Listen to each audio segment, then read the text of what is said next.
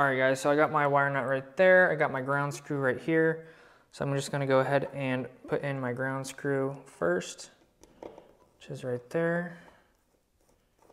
And there we go, it's going in.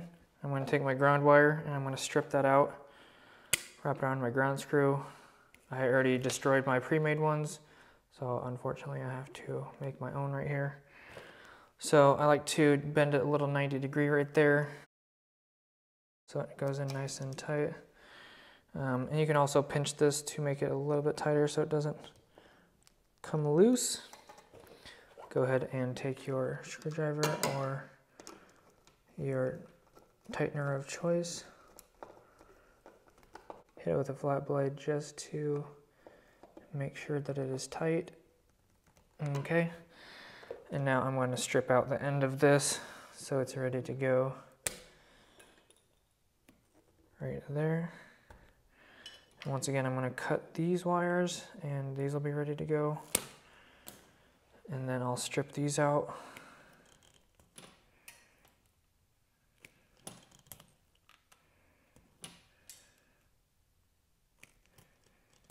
Okay, so those are ready to go. And then these wires right here on the back of all my devices, I'll make these ready to go here too. So I'll just cut those and strip all these.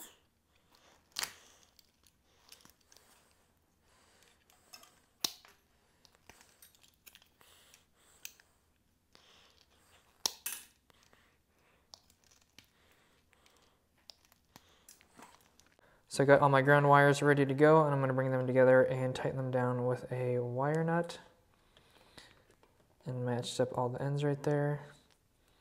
Make sure your stranded one is above at least one of those. And then go ahead and tighten those down.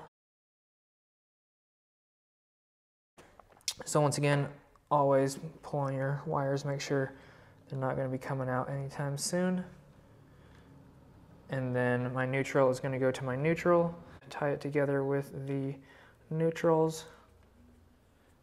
And then I'm going to hopefully pick the right wire here to tie these together. So I know my receptacle right here is going to go to one of the wires for the switch leg for my receptacle to have the switch plug, because I didn't make that direct connection, so I'm going to just do that with a wire nut. So I might have to change the wire, and I might also have to flip the switch over just for my exact scenario, because I'm using a 3-way instead of a single pole once again. But you're always going to want to use your single pole.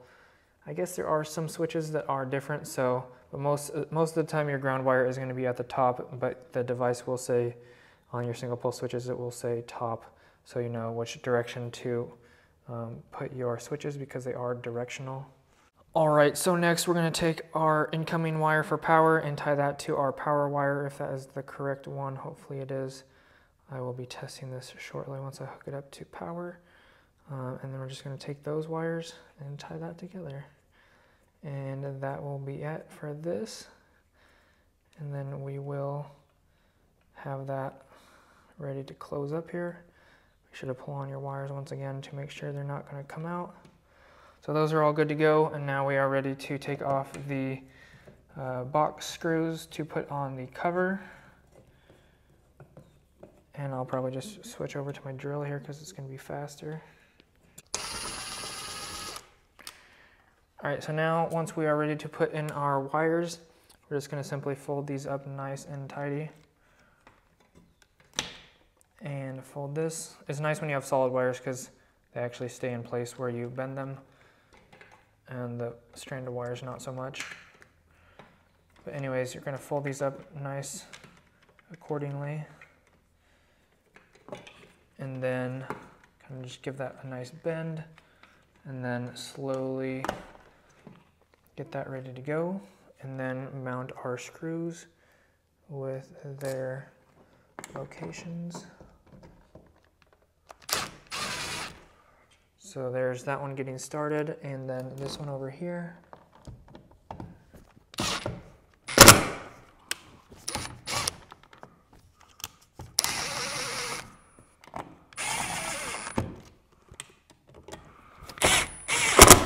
All right, so there we have it. There is our disconnect switch right there for our receptacle. And you just want to make sure, check around the outside of the box, make sure there's no wires smashed in there, because that will be direct short. Anyways, hopefully you guys enjoyed this video. Once again, I will be testing this out in the next video, so stay tuned. But that's going to be it. Thank you guys so much for watching this video. If you guys enjoyed it, make sure to hit the like button and subscribe. See you guys back in the next video. God bless. Have an awesome rest of your day. Peace.